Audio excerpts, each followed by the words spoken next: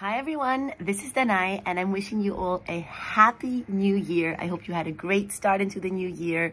I hope 2023 is going to be an amazing year for you, filled with health and joy, happiness and peace. There are so many things I wish for this year.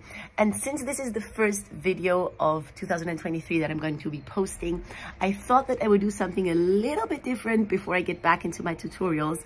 I saw this video on YouTube where people share random facts about them. It's called 50 Facts About Me. So I thought that I would do one myself and share with you 50 facts about me that you might not know yet. Some you might know, but some also are facts that you probably don't know yet. So I hope that you enjoy that. I hope that you like this little funny different video before I get back into my tutorials. As you can see, I'm in Greece right now. I'm filming this in 2022 still, so right now it's not 2023 just yet. I spent my Christmas holiday here and also New Year's, and on the 2nd of January I will fly back to Germany to record my next album. So stay tuned for that. I'm recording a duo CD with my sister. So now let's get into the 50 facts about me.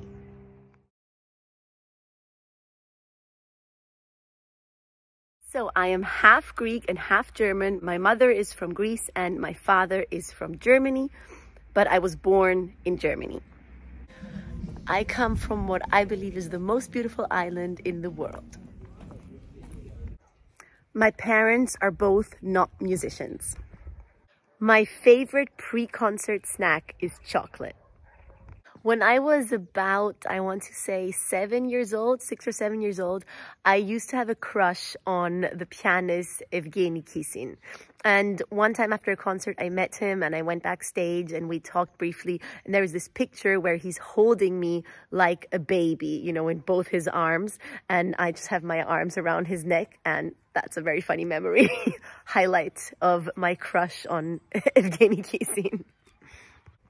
I love doing extreme sports, and I have parachuted out of a plane, and I've also bungee jumped. I have a really bad sense of direction. Without Google Maps, I would be lost anywhere basically. And I have a little story about that. Once I was playing a recital at the Concerthaus in Berlin, which is a beautiful concert house with different halls, the big hall, the small hall, and then there's also 2 other halls in the Concerthaus. And I was playing a recital. I was quite young. I think I was maybe 16 or something like that. And my recital was starting at 8. There was a speaker that said, please come now, you know, in 5 minutes, stage call basically. So they called out my name and I started out walking to what I thought was the stage. Now, in my defense, the Concerthaus is a bit confusing backstage. For anyone that has been there, I think you can confirm that it can get confusing. Now I know my way around because I've been there very often, but that time was my first time and I was lost. My dressing room was on a different floor from the hall, and I had to go through different staircases. Anyway, long story short, I was wandering around those halls. I was completely lost. I couldn't find the stage. When I arrived at the stage, it was not that late. It was maybe, instead of 8, it was like 8:03 or 8:04. But still, it's quite embarrassing. And I went there, and the person behind the stage who was waiting for me was, you know, thinking that I was a diva. And he was like, why are you arriving late? You know, come on, go on stage. And I was like, sorry. I'm not trying to be a diva. I was just lost. But yeah, that was my experience of getting lost backstage. Now I can tell you I've learned from that, and I always make sure to be super ahead of time, just waiting by the stage, ready to go on, or I have someone pick me up. I am a big fan of Christmas. My all-time favorite trip was a concert tour to Australia that I did when I was 19 years old. It was such a highlight. It was so exciting. It took 3 weeks, and I just remember this trip very fondly. It was at the perfect time in my life, and I really enjoyed it. I used to have a big phobia of spiders when I was a young girl, but I have overcome that, and nowadays I actually pick up a spider with my hands and put it outside, and no harm is done. Back in my study days, I used to let the guard of the university lock me into the school so that I could practice through the night. And I would actually stay in the school, spend the whole night there, just go have a drink from the machine or have a little snack and practice through the night, not sleep, and then do the entire next day. So those were crazy times, and I was doing, I guess, illegal stuff that was not allowed by being locked into the school. But I used to love those nightly practice sessions, I remember, and I used to really enjoy them, and I found them fruitful. Of course, now I know that that was a bit crazy, and sleep is important, but that's a little secret of mine. I actually met Lord Yehudi Menuhin, who is an incredible violinist, a very famous musician, also conductor, just 8 days before he died, and played for him and got to talk to him, which is an experience that I will always carry with me and that I will never forget, and I'm very grateful for. When I was a little girl, my bedtime stories would be stories from the Greek mythology. I have 2 siblings, a sister and a half-brother. I used to dance ballet pretty intensely, and even today I can still do the splits. I love listening to Greek music, and I love dancing Greek traditional dances. And in a typical setting in a tavern where people are dancing, you will always find me either dancing in between the tables or on the tables to the Greek traditional songs. I love sitting by a fireplace. I am a big fan of Elvis Presley. I actually recorded my first album when I was only 8 years old. I don't think it is one that you can purchase anywhere anymore, but it was called the Euro CD because it was released when the Euro was introduced to the European Union. And I remember I was recording 1 track for each country. So there were pieces that were especially composed for that album for me, and I recorded 1 song for Germany, 1 song for Greece, 1 song for France, and all of that. It was a very fun project. It was my first ever CD recording, which of course was very exciting. I loved the whole experience, and I remember feeling so cool to be able to record this Euro CD, but don't think the CD is anywhere to be found anymore. I speak 4 languages, German, Greek, and English fluently, and then French not as fluently as the other 3 ones, but I can definitely speak it and have a conversation and say anything I want to say, but I have to think about it much longer. And when I'm in a conversation, I can't be as funny in French. I can't really make any jokes, but I can still speak it. But I think that one day I want to definitely improve it, either by living in France or by maybe speaking only French to a friend of mine, just to make sure that I can get it as fluent as the other 3 languages.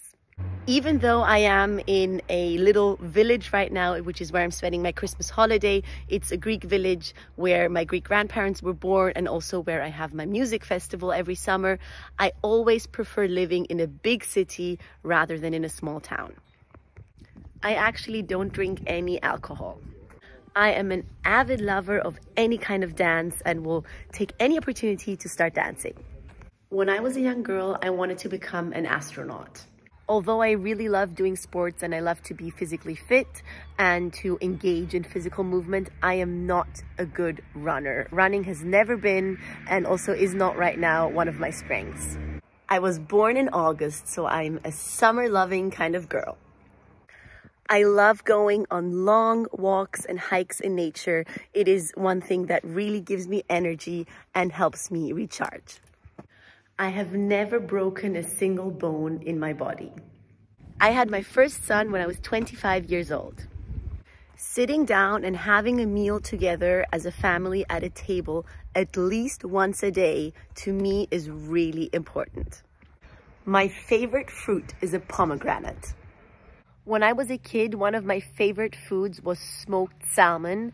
And on one of my birthday parties, I was asked which food I would love to have at the party. And I asked for smoked salmon. And I can tell you the other kids were not amused. I started playing the piano when I was 6 years old. I sometimes suffer from imposter syndrome. I don't drink any coffee, and my favorite drink to start the day is hot water with freshly squeezed lemon and honey inside. Although when I was in high school, I actually missed many lessons because I had to go to master classes for piano and concerts and competitions. So I was actually absent from school quite a lot. I finished high school at the top of my class. I love playing any type of board game, and I also really enjoy playing card games or games with dice or any game, basically. Activity is a game that we play in Germany where it's basically like charades, but you can also explain the word or you have to draw the words. I love all of these games. I have had a blackout on stage and have messed up on stage many times. The longest time that I've held a plank for in my life has been 3.5 minutes. I really love playing escape rooms and exit puzzles. I have 4 instruments at home: a Yamaha grand piano, a Yamaha upright piano, a broken upright, which I've turned into a piano bar, and I've put a glass cover over the keys where the bottles are standing, and a glass cover over the top where the glasses are standing, and bar utensils, and then an electric piano. I am 1 meter and 68 centimeters tall. My favorite colors are blue and purple. My favorite breakfast is eggs and avocado. I'm very lucky in that I have gotten to meet some very interesting personalities and some very important people throughout my life through music, because I played for them in concerts or at events. For example, different chancellors of Germany, for example, different presidents, Secretary of State of the US, or the Dalai Lama. This is a part of my job that is so nice and that I love so much, that you get to travel, that you get to experience new cultures, that you meet interesting people. I think this makes the whole music making even better, because music making in itself is already such a beautiful thing to do. But then if you even get to meet and encounter new people, new cultures, and live new experiences, that makes it even better.